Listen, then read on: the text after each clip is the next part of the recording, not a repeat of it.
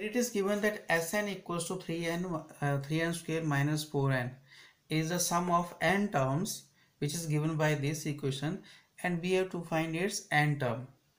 So you know that to find the n term, what we will do, there is a formula to find the n term is Sn minus Sn minus 1. So we will calculate, find this, and then using this formula we will find the nth term of this AP. So now Sn equals to Sn minus 1 equals to 3 into n minus 1 whole square minus 4 into n minus 1.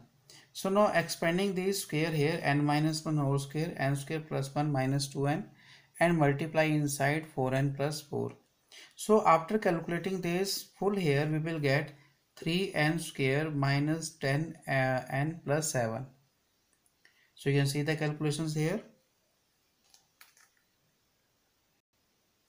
Now nth term is Sn minus Sn minus 1. So Sn is 3n square minus 4n, and Sn minus 1 is 3n square minus 10s plus 7. So with this minus sign.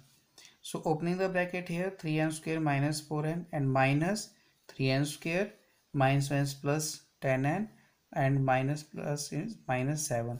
So these 3n and 3n square cancel each other. So we are left here 6n minus 7.